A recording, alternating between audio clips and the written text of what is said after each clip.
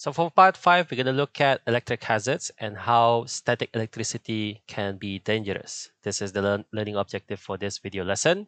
And let's start. Static electricity can be dangerous because of one particular thing, because of discharge. Here I have an app, and here I have John Travolta, and you're going to see what happens when he is charged and how that can be harmful.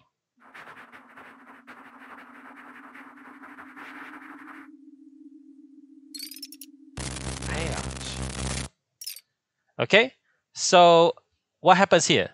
When two insulators are rubbing against each other and you have friction, you can have a charge built up inside your body. This is especially true if you are wearing a specific type of fabric. For example, if you're wearing your baju kurung or cara Melayu, you are prone to this happening to you. And then suddenly, when you touch a metal object, for example, like this metal doorknob, all the electric charges that is built up inside your body will then discharge and go into the metal object. And this is what we mean by discharge. And when this happens, it can hurt, and also this can lead to dangerous situations, which what we'll talk about today. The first thing we'll talk about is lightning. So lightning is basically a very large discharge that is naturally occurring on the earth. The flashes that you see are actually very large discharges of electric charges that build up in the clouds. The charges build up in the clouds due to friction between the water molecules in the cloud and the air molecules. So when you have a large cloud, what tends to happen is that the water molecules and the air molecules inside the clouds are moving against each other, they're hitting each other, there's a lot of friction happening, and because of that, charge can build up in the cloud. When the cloud is charged, what it can do is that it can ionize the air particles. So that means the air particles are usually neutral. There are molecules and atoms, but then because of the charged cloud, the air molecules becomes ions. So basically that means they become positive and negative charges. At some point, the air molecules will line up in this sort of pattern, in an alternative pattern of positive and negative charges. When you have this sort of pattern, this will create a pathway for the charges inside the cloud to go to the ground. Okay, so what charged objects tend to do, they want to make themselves neutral. They want to remove the excess charges from themselves as fast as possible. So when suddenly you have this sort of arrangement of ions in the air, so the charges will move through the ions and into the ground through this sort of pathway here. And this is where lightning comes from. The thing that you need to know about lightning is that they always aim for the highest conductor on the ground. Why is that? That's because what the charges like to do is they like to use the shortest path they can use in order to get to the ground, and the shortest and easiest path. That's why they like to hit tall objects in order for the charges to go into the ground. This is why tall buildings have conducting rods on the top to provide a pathway for the lightning so that the lightning will not damage the tall building. So these conducting rods are earth and not connected to the other parts of the building. And so when lightning hits the building, the lightning will hit this conducting rod and will safely go to the ground without damaging the building. Hence, it is very dangerous for us to swim in the open sea or play in an open field, as we will be the shortest path for the lightning to discharge. So if you are a very tall person, then you're most likely to get struck by lightning, unfortunately. For the same reason, it will also be dangerous to hide under a tree during a thunderstorm, because if the tree is the tallest thing in that area, then you can bet that the lightning will hit the tree, and if you're hiding under the tree, you'll be in danger. Another example where electric discharge can be dangerous is when you have a truck that is carrying oil or carrying flammable substances.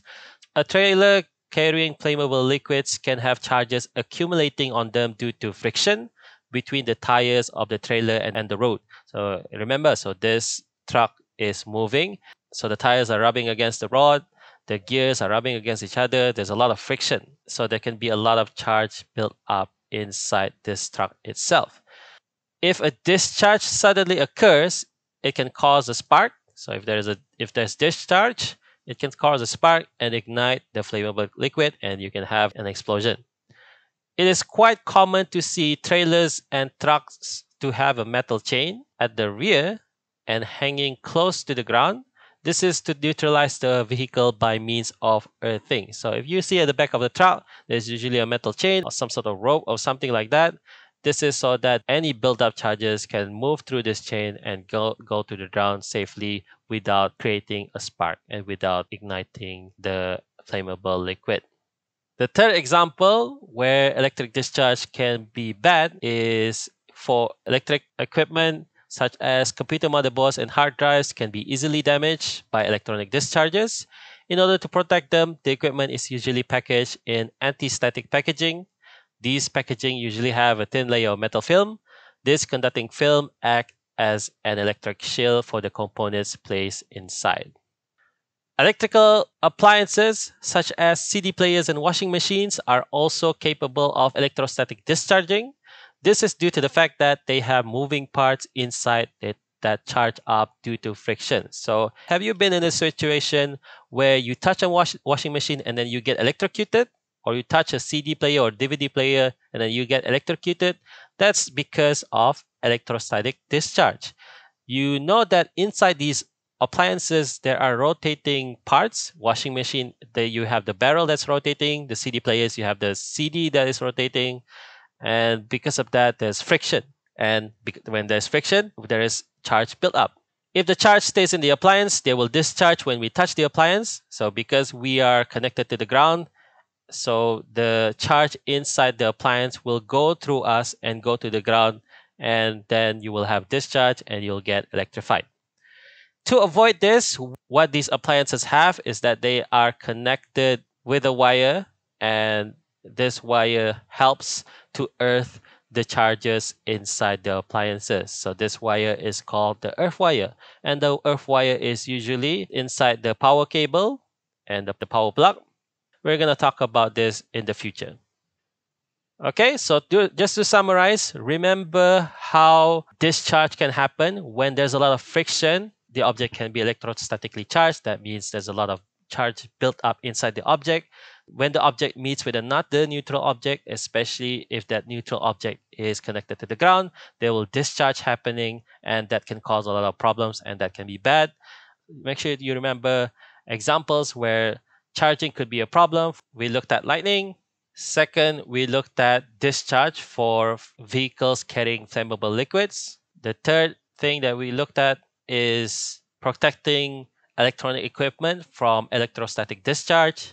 And then the fourth thing we looked at is appliances like CD players and washing machines that can be charged, and how we use the earth wire in order to keep these appliances safe. Next topic, we're going to look at the uses of electrostatics.